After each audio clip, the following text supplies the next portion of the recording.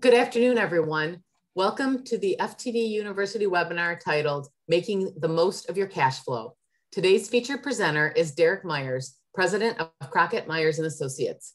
He is a certified public accountant and certified financial planner. As a business consultant, Derrick has developed financial strategies that are unique in the floral industry and have proven instrumental in the growth of many florists. As a quick housekeeping note, Derrick will be taking questions throughout the session.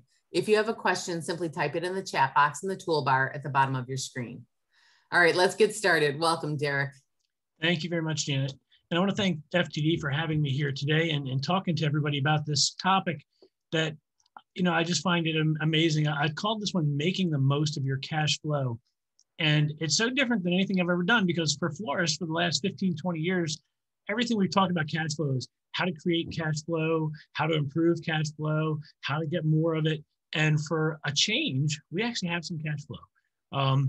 Thanks to COVID, actually, I hate to sound, I don't mean to sound, like anything was great about COVID, but from a business standpoint, last year, our sales in our business increased pretty dramatically online as a result of COVID. So the changing in the buying habits as everybody, stayed indoors and stayed home, they started buying online. And what we saw was we lost a lot of event work and a lot of other work, but our internet business grew and held us pretty well to the same levels of sales as we were in the previous years. Some even did better during this whole COVID time than they did in the past, which generated more revenue and more profit. Also, during the same time period, we had less employees and we had lower expenses, and so we were really making more money last year. Honestly, I think 2020 is going to go down as being one of the most profitable years in the floral business since back in the mid 80s when, all you had to do was open your doors and you made money as a florist.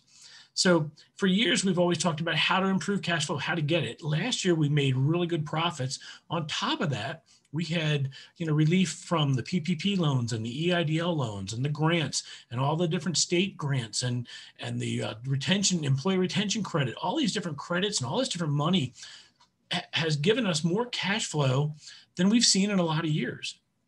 So here we are, after about 18 months of dealing with all this stuff. I'm starting to get questions on a regular basis, almost every day of, hey, should I pay this debt down? Should I pay this note off? Should I get rid of this bill? What should I do with this cash? Should I hold on to it? Should I invest it somewhere? And that's what we're going to talk about today. So for those of you guys who are sitting on more cash than you've seen in a long time, we're going to talk strategically about how to and when you should eliminate debt.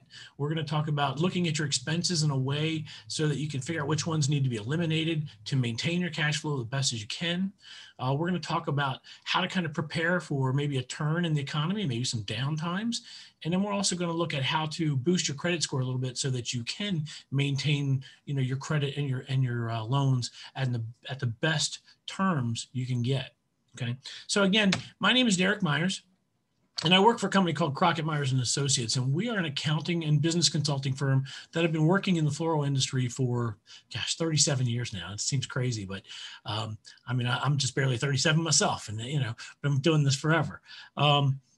But what we do is we actually work with florists. We specialize in florists, and we help coach them using their financial statements and their information, and we help them utilize that information to become more profitable. How to understand cost of goods and how to squeeze a little bit more profit out of them, how to look at them by line, how to get into your labor costs and really squeeze that profit out of there. And that's what we've been doing for the last 37 years, is helping florists make more money. So today I told you we're going to start with managing debt. And this really has been the question I've been getting on a regular basis right now is, should I pay off my debt? And first thing we have to understand about debt, and we're going to talk about a little bit about debt structure and how it works so everybody can understand where we are. So first thing is there's good debt and there's bad debt. Okay. Good debt are things, and we're going to talk about what they are. So good debt are things like, believe it or not, credit cards. Okay. Credit cards can be great debt if they're paid each month in full.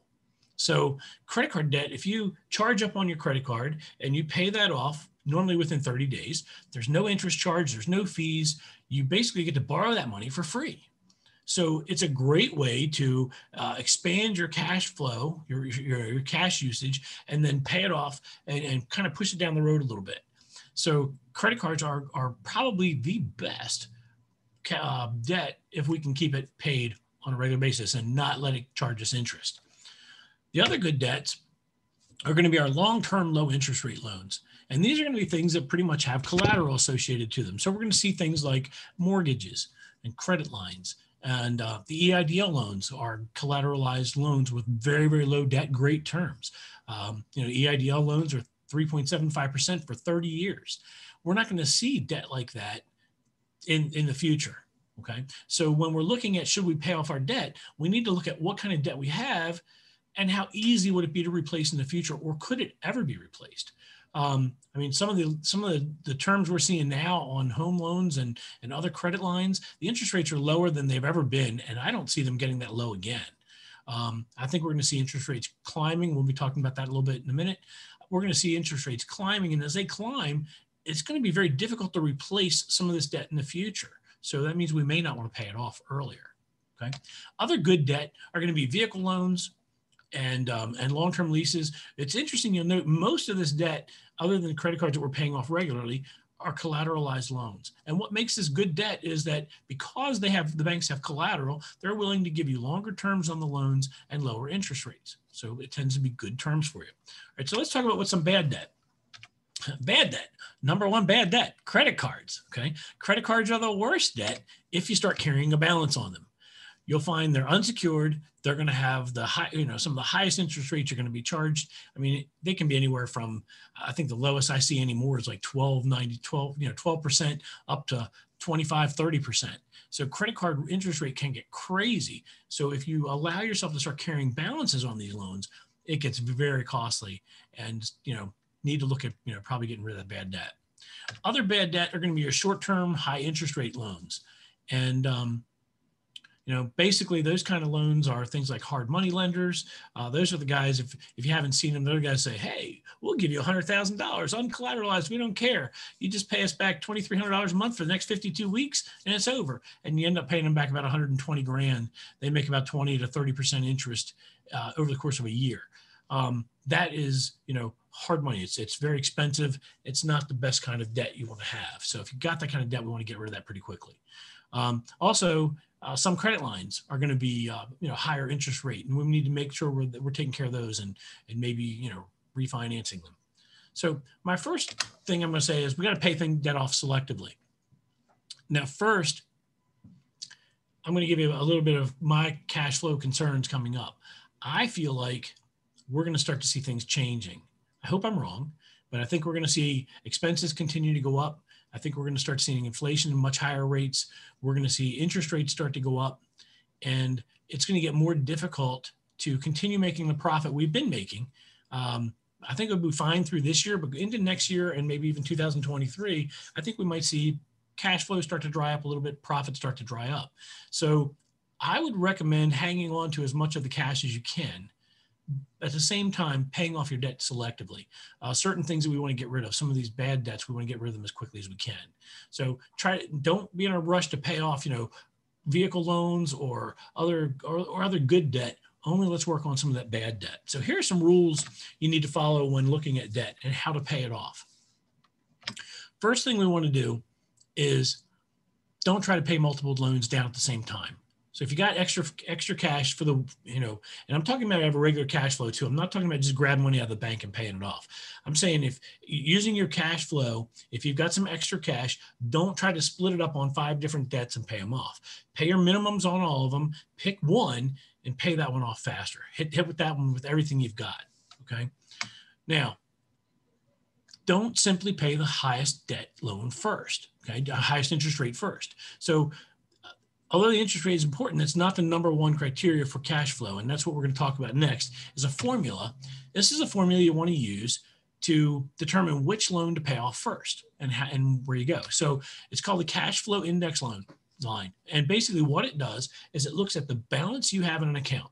So if it's a credit card account, it looks at that balance. And then it looks at your required minimum payment. And so you basically take your account balance, you divide it by the required minimum payment, and it gives you a number. And what you do is you take the ones that have the lowest number, the lowest CFI, and that's the one you pay off first. So you analyze all your debt based on account balance and minimum payment. What we're trying to do here is use our cash most efficiently. It may not always be the highest interest rate debt first. It's the one that takes the most cash each month. We're going to get rid of that one first. And then we're going to go to the next one. But what we'll find is as you get rid of one of those, cash hogs, all of a sudden you got a lot more cash available to tackle the next one, and then more to tackle the next one. And quickly you can start to get rid of your debt. So that's the way you want to approach this. And that's not even talking about all the money we just have sitting in cash right now. I don't recommend you take a lot of that cash and pay down debt, at least not until we get out of this mess. I don't think we're out of it. I think, we've been supported through this whole phase of COVID. The whole economy has been supported by all the money that's been put in by the government, all the money that's been given to the consumers through unemployment, all the money that's been given to all the different businesses through all the different outlets out there. That money is going to start drying up. And as it does, we're going to see the economy start to tighten up a little bit. And as things tighten up, we're going to need this cash. And if we've spent it all to pay down debt, my concern is we're not going to be able to borrow it back, at least not nearly as efficient as what we're borrowing it right now. Okay. So other thing is, if you've got any debt that has a CFI of 50 or less, man, we need to pay that off as quickly as possible. That's just really going to suck your cash away, and we need to get rid of it fast. Okay. So that's how we want to start paying off debt. Now, the other thing we can do besides just pay it off is restructure it. So especially bad debt, if we can refinance bad debt and consolidate, maybe some of those credit cards or some other bad debt right now, while we have cash in the bank, while we have good profit numbers on our financial statements, now we have a chance to actually do some refinancing.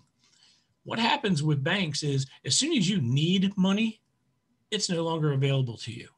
So you've got to get all of these lines in place now, get the consolidation loans done now, get new credit lines approved, get increases on all of your lines. All of these things actually help, increases in lines, increases in debt that's not being used will help your credit scores and some of the other things that we talk about. Okay. So get all these lines now while you're financially able to do it. And, banks love lending people money who have money and are making money. They don't have any problems doing that. It's when you have used all your cash and, profits are down and you come to them saying you need some help, they're not going to be available. And if they are available, it's going to be at very high interest rates and poor terms. So you're going to be taking possibly good debt, taking cash now, paying off some good debt, and then borrowing bad debt later down the road if times get tough. So I would say hang on to some cash and don't be so anxious to pay that off, right? Now, let's talk about debt restructuring. One of the other things that the banks look at, the banks always look at the 3 C's. And these are the things we've got to be cognizant of right now and making them as strong as we can so that we're attractive to the banks for doing refinancing. The first C is a credit score. Credit scores, of course, always, they change daily. And if you don't understand exactly how they're impacted, some of the biggest things that impact them are actually credit cards. So if you have a credit card that you charge up to the max every month and then you pay it off, even though you're not even carrying any debt, it's going to hurt your credit score because they look at your usage on that credit card. And if you're going from 0 to 100% usage, that's an average usage of about 50%. Anything above 30, your credit scores are going down. So we need to make sure we're using our debt correctly so that it maintains and helps us keep a healthy credit score. Okay. So it's actually better off if you're going to charge one up, let's say you got a card that's $20,000 a month. It's better to have, like another card of $20,000 that you're not using so that when you charge that one up to 100%, it's only 50%. So it'd only be an average usage of 25%. If you had 2 cards of 20,000, only used one up to 20,000. So it's really weird, but then your usage is only 25%. So it's going to look a lot better for your credit score. Okay. Cash flow is the next one they look at, and that's basically the business profits. So if you're not making money, banks are not going to lend you any money. So right now, when the profits are strong, businesses look better than we've seen them in a long time. This is your chance to try to get some loans. Now, if you're going after big lines and credit lines and things like that, one of the other stuff they're going to look for is collateral. That's the third C. So these are the three C's the banks are looking for. So if you can show you got a good credit score, a good cash flow from the business, and you've got some collateral to offer, you're going to get the loan you want. You're going to get some good rates and be able to refinance things into better terms. So if you're carrying a bunch of credit cards and other stuff now, look at refinancing that into a line, getting it down. I wouldn't run out and use all my cash to pay it off. I'm being a little bearish on the market coming up and what's happening with the economy in the next couple of years, especially with the possibility of tax increases. I know our new president has already, he platformed and said he was going to immediately come in and raise taxes and do different things. Now, I know he has held off a little bit because of COVID, and we're in the mess we're in with that. If he had thrown increased taxes on top of that, it would have just devastated us. But I'm afraid that they're going to start pushing for that next year. So I think we're going to start seeing in 2022, we're going to start seeing some of these tax changes. They're looking to, eliminate capital gains and do a bunch of things that are going to reduce investments. It's going to reduce investor incentive. We're going to start seeing less money being invested in the market, spent in different things, which is going to drive prices down, which is going to make everything, performance is going to start dropping and things are going to start getting possibly a little worse. Derrick, we have a question. Yes. Actually, we have a couple of questions. What is a good way to transfer credit card debt? Look for a card with a lower interest rate? Yeah, I mean, if you can get better terms with a credit card, yeah, absolutely. I would say go to a lower interest rate loan. If you're going to move it from one credit card, if you can move it, if you're taking like a big balance, and let's just say it's $5,000, if you're moving $5,000 to another card with a lower interest rate, if it's another $5,000 card, it's still not going to help you very much. If you can move $5,000 to a card that's carrying, has a bigger balance, or to a couple smaller, break it up in pieces to a couple cards that are worth $5,000. Again, usage is the big thing, and that's what's really going to help the credit score. But yes, if you can move one to a lower interest rate, I would always recommend doing that. But by the same token, we're going to talk about other things that are important with credit cards. That's not just the interest rate. I've got some shops that make a ton of money using some of the rewards and things. So we're going to talk about that too. All right. I've got another question. Would my credit score be affected if I co-sign on a car loan for one of my children? Absolutely. Anything that you co-sign on, anything that your name is on, it's going to affect your credit report. And you need to look at those kind of things. They always tell you to look at your credit report, look at what's on there. And I really, I can't encourage you enough to go online, look at your credit report and see what's affecting your credit. But yes, absolutely. If you're co-signing on something, it's going to show up on your credit. Where would you go look for that, Derrick? You go to Equifax.com or what are the other ones? It's the only one I can think of offhand. I know there's 3 credit bureaus, but you just go right to the credit bureau and you can ask for a copy of your credit report. You can get one report each year for free from each of the 3 bureaus. So you just go directly to them and ask for one. Great, thanks. Mm-hmm. All right, so cool. So that's debt restructure. So now I was just mentioning credit card rebates. That's the next thing we're going to talk about. So here's one of the things that you take advantage of with credit cards. So not just, the best interest rate in terms, but take advantage of credit card rebates. Credit card rebates are really amazing because what they do is if you find a card that actually rewards you for buying the things you're going to buy anyway. So a lot of these cards will give, 3% back on this and 2% back on this and 1% on this. Find the card that rewards you the most for what you spend. So for example, if you travel a lot and, then you get a card that pays your rewards for, when you go to hotels and airfare and gas and things like that, all your travel related cost. If you can buy a card that pays cash back on all purchases and use it to buy all your flowers and your advertising and everything, run all your business expenses through it. I've got a shop that I've got clients who make $50,000 or more per year just by spending money that they're already going to spend because they get these credits and these rewards back. So it's pretty amazing. All right, we've got another question. Okay. If you have a credit card with multiple cards and employee names, are the individual's credit scores affected? No, I don't believe so. I'm not 100% positive on that, but I'm going to say with 95% positive, yeah, that card that doesn't affect them. It's going to be a company card, so it's not going to affect the personal. It'll affect the person who's guaranteed it, but nobody else. Great, thank you. Yep. So one person would be the guarantor on that account, and that person would be affected.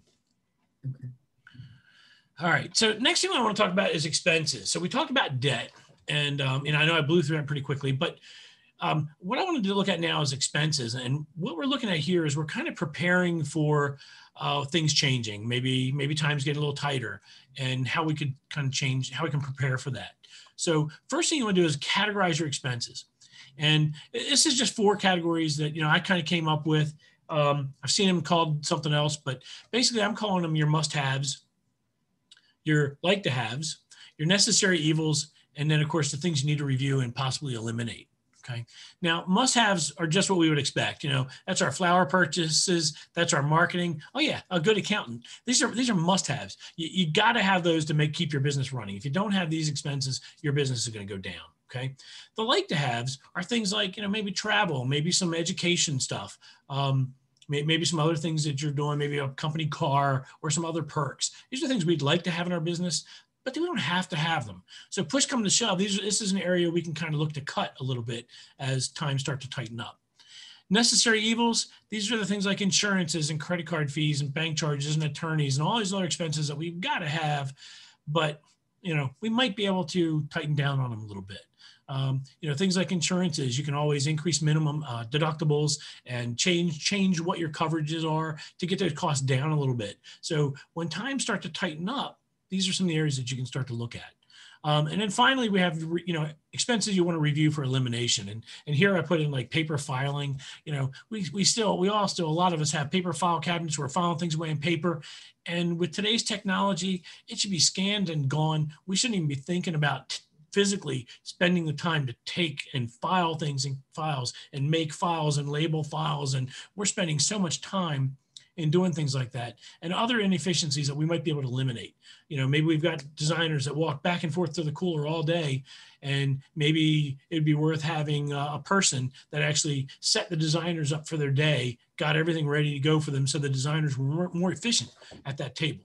So again, categorize your expenses, really take a close look at them.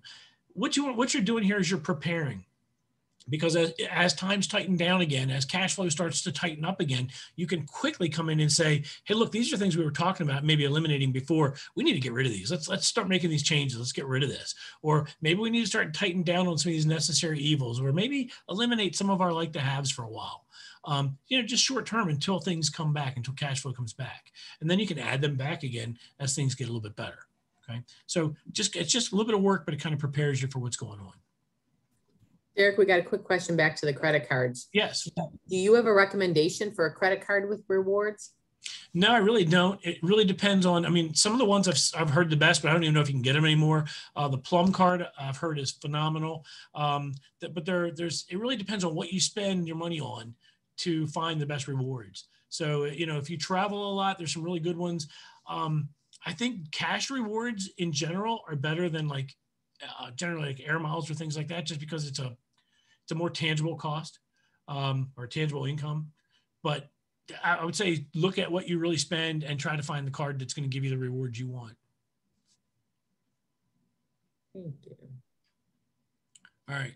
Now let's talk about bills real quick. So one of the things with bills, and I know florists tend to do this a little differently, or always have. One of the things we want to do is pay them as quickly as possible. Okay. So by doing this, it's easier for us to see how much money we have left to spend. So if we pay all of our bills first, and then we still say, all right, so I have all this cash left. Now we know this is what we have to spend. And then the trick is don't spend more than you have. It's so easy to say, I know, especially in business, it's very hard to kind of control expenses sometimes, but wherever possible, if you don't have the cash, don't spend it. Try not to buy it on credit. Unless it's something that you know is going to generate you more revenue in the future, don't spend it on credit. So things that we should be doing on credit would be things like, maybe buying flowers. We might have to buy some flowers to keep the business running. Things that we've got to have. It gets back to our must-haves. Our must-haves can be done on credit. Everything else should never be done on credit. So kind of do that. Other thing is put some money aside. Let's do some savings. We always hear, hey, pay yourself first. The company, it goes for the company too. Try to sock some of this money away. As you're making money right now, and we all are, as the money's being made right now, sock it into the savings accounts, put it away, and don't be in such a hurry to spend it and pay it off on debt. Hang on to the debt, Get rid of the bad debt, keep the good debt, pay it off using that formula, and try to hold on to as much cash as you can getting through this. All right.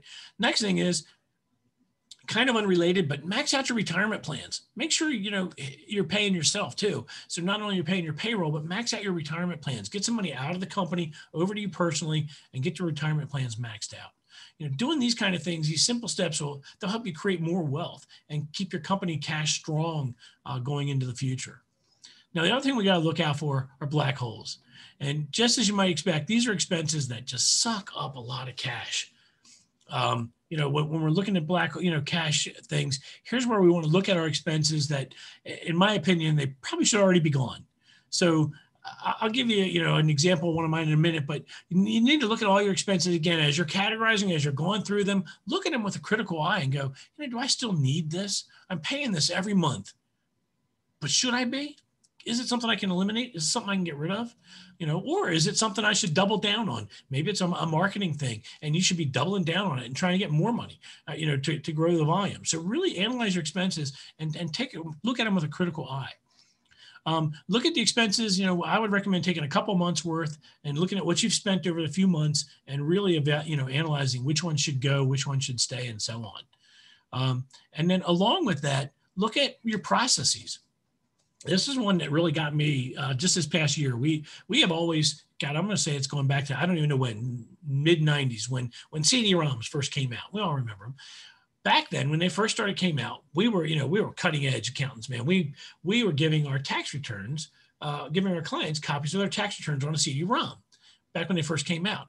Well, this past year, my father looks at me and goes, Derrick, why are we still doing CD-ROMs? He goes, the last computer I bought doesn't even have a CD-ROM player anymore. And I'm sitting here thinking, why are we doing it? And the reason is it's because we've always done it that way. We've been doing it for so long. So what I would tell you to beware of is anything you say, I've always done it this way. So we eliminated the CD-ROMs, saved myself, I don't know how many dollars in CD-ROM cost, but we also printed the labels. We stuck the labels on the CD-ROMs. We had somebody then write that file to the CD-ROM that got packaged and mailed. We spent tons of money on these things and we eliminated them. And not one person said, hey, where's my CD-ROM? Because nobody can use them anymore. Very few people have CD-ROM players anymore. Well, old computers still have them, but any of the newer ones don't. And if somebody wants an electronic copy, we just email them an MP3 or a digital copy. So look at what you're doing. Look at your procedures, things that you've done for years and years and years. You might be able to eliminate and save yourself tons of money and, just as importantly, time, which is money in most cases. All right. So that's pretty much the expenses. Now let's talk about tightening up for the bad times. Yeah, and I hate to say it, but I think they're coming. I wish I was wrong. I don't want to get political, but my thing is I see minimum wage getting pushed up effectively from $7.25 to $15 over the next 3 or 4 years. That's really about 100% increase in the cost of minimum wage or minimum labor. So our minimum labor is going up 100%. Well, that means every other category of labor is going to go up 100% because the person who was making, $8 or $9 or $10 now wants $11, $12 or $13. Everybody's going up double over the next 5 years from there where they were. That means also the cost of a hamburger is going to be double. The cost of a gallon of milk is going to be double. Cost of a dozen roses is going to be double. Cost of everything is going to be double in about 5 years. Has to be, because despite what the government thinks, they cannot set the value of somebody's time. It's set by supply and demand. And what we're going to see is it's going to balance itself out over the next 4 or 5 years. As one goes up, everything's got to come up to keep the balance. So I feel in the next 4 or 5 years, we're going to see 100% inflation combined over the next 4 or 5 years. That's going to start tightening things up. Money's going to get tight again. And so what do? Here's how we prepare. When the bad times arrive, okay, you need to focus on the present. Okay, so what that means is temporarily stop funding retirement accounts. You can't afford them. Don't be putting money into your IRA or into your retirement. Use that money in your business right now. Okay, keep it close. Take advantage of wholesaler terms. And then I want to make sure I'm saying this right. We're not saying take advantage of wholesalers. We're saying take advantage of their terms. If they offer you 30 days to pay a bill, stretch it out and pay it for over 30 days. Don't hold on to that cash as long as you can in these instances. Don't take advantage of them because they need their cash too to keep working as well. If necessary, cash in some of your investments. I would not say retirements if you can, because they're too expensive. But if you have other investments that you can pull into the business, take advantage of that. And then go back to those expenses. Before that, make minimum payments on all your debt. When times get tight, don't worry about, I'm going to pay, an extra $500 on my mortgage and get it gone, a year sooner. This is not the time to worry about that. Right now, worry about having the cash to run the business. Okay.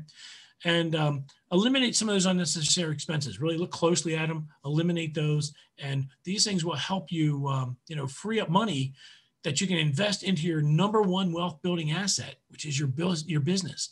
You want to be able to free all this money up and put it into your business and keep it going and keep it making you money, because that's where the money's going to come from to keep you going. Okay. So those are kind of some things to tighten up for bad times. Hope I'm being a little pessimistic about that, but we'll see. Last thing I want to leave you with, just a couple quick tips on increasing your credit score. The first thing you have to do with credit scores is understand how credit usage works. This is probably the main thing that's going to bang your credit score.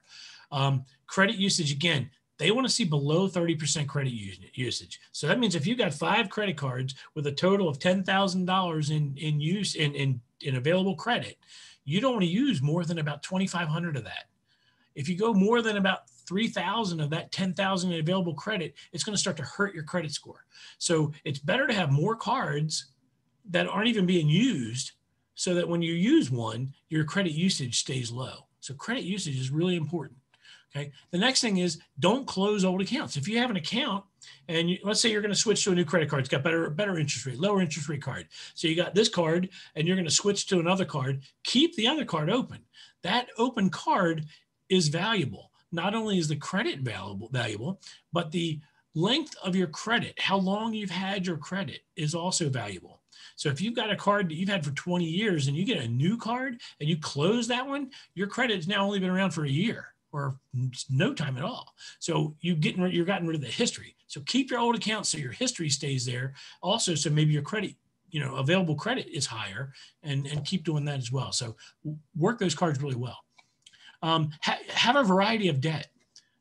Credit cards, your score is also based on the type of credit you have. So if you have a mortgage and a car loan and credit cards and school loans and whatever, different debt is more valuable than having like all credit cards. If you have all credit cards, your score is going to be terrible. If you have no credit cards, your score may not be as good as it should be. So they look at a variety of credit and usage. And of course, don't be late on payments. Being late on payments is one of the things that's going to hurt your credit score, probably more than anything. Now, when they say late, I don't think it hits a credit bureau unless it's more than 30 days late. So if you go past the mark and it hits you for $25, that's bad enough. But if you go past to the point where it hits your credit score, then you're going to start to see a big impact on credit score. So those are pretty much my tips and things for today. I hope you found this information valuable. I really do thank FTD for having me here today. And this is my contact information. I'm Derrick again with Crockett, Myers & Associates. And if you guys have any more questions, I'll sit here and answer them as long as you got. Thanks, Derrick. I appreciate that. A lot of great information in there. We are open for any final questions. Thanks for the questions that came in. I do have a couple here. And then as a reminder, just simply type that question in the chat box. If I have this question, if I have cash in the bank earning 0, do I buy the delivery van and capitalize it, or do I lease it and expense the payments? Well, 2 questions built in there. First one is lease versus buy. Typically, it depends on what you're going to do with the vehicle. If most of the time, if you're going to do a long-term lease or a long-term lease of over 3 years, it's going to be treated the same as a purchase for taxes anyway. So a lease of over 3 years is treated the same as if you purchased it. So it gets fully depreciated. You take the write-off and things. If it's a 3-year lease or less, then you write off the payments.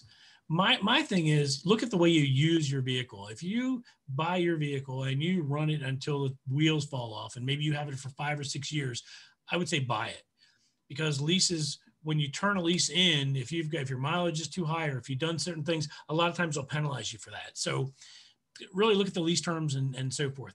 As far as whether I would use my cash or I would, right now, I would not use cash to buy a vehicle. I would be either purchasing it or using lease, either one, depending on my buying habits.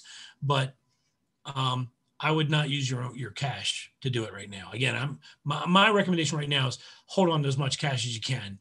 And let's see where we are next year. Let's talk about it. We'll talk about it this time next year. And if we're still feeling like we've got a lot of cash sitting around, well, then maybe we can start paying off some debt comfortably. But right now, I would just keep it. All right. Another question. Did you say to not pay the highest interest rate debt first? Yeah, I know it's really counterintuitive, but yes, that's what I said. So highest interest rate debt is not always the biggest cash. It's not always the biggest usage of your cash. So again, getting back to that formula for the cash flow index, looking at that is going to determine which one you should pay off first. Now, many times it might be the highest interest, but not always. So that calculation just shows you where you're going to be able to spend money and get your debt paid down faster. So, you pay it down faster, even if you're in a higher interest rate, the interest is going to drop really quickly if we can get rid of that debt fast. So I want to get rid of the debt faster than worrying about getting rid of the higher interest rate first. All right. It looks like we're out of questions. All right, so I want to thank everyone for attending today. A recording will be available on demand on the FTD Mercury Network Florist YouTube channel. And for more education programming from FTD, visit ftdi.com to register for upcoming free webinars and design shows, as well as viewing past education programs on demand. So thank you, everyone. Have a great day. Awesome, guys. Thank you.